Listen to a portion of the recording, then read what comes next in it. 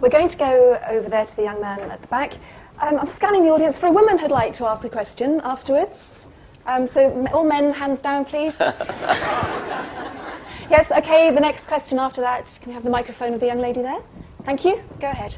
Richard, thank you for a characteristically stimulating talk, and I'd also like to personally thank you for helping to disabuse me of my supernatural religious beliefs. Please send your story into Convert's Corner on richarddawkins.net. That's on the cult website. I read the website regularly, and raising my consciousness to the splendour and wonder of scientific awe.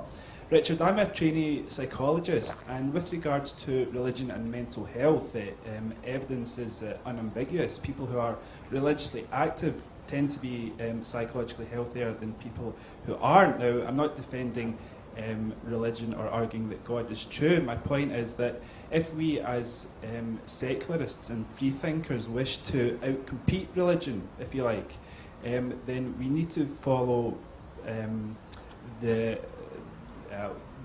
practice of religion, which is the sense of community that religion offers, and is probably the most significant reason as to its psychologically healthier.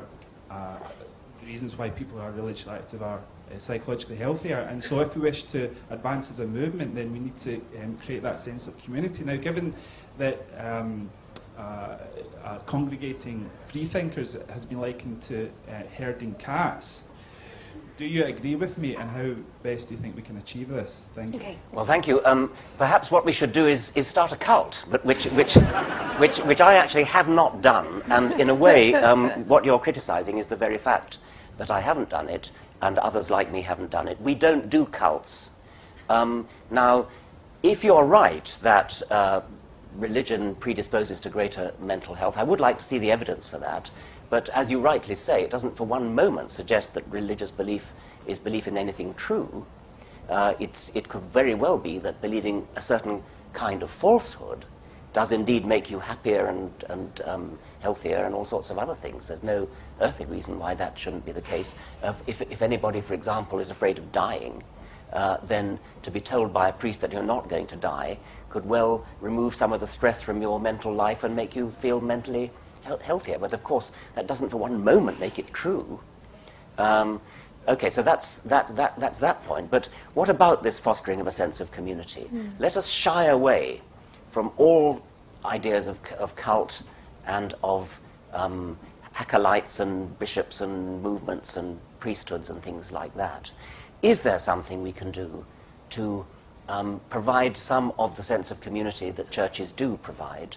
It's been suggested that one of the reasons why the United States of America is such a religious country is that it's a country of immigrants, and churches did provide a sort of substitute for the extended family that immigrants who coming to a strange country feeling lonely and missing their support system of an extended family back in Europe or wherever it was could turn to the church instead.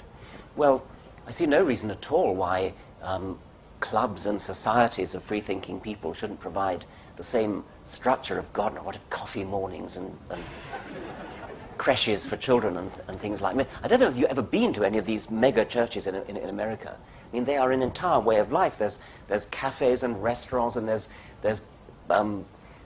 basketball courts, and there's places where children can be kept entertained while they're, or rather probably going to be indoctrinated while the parents are.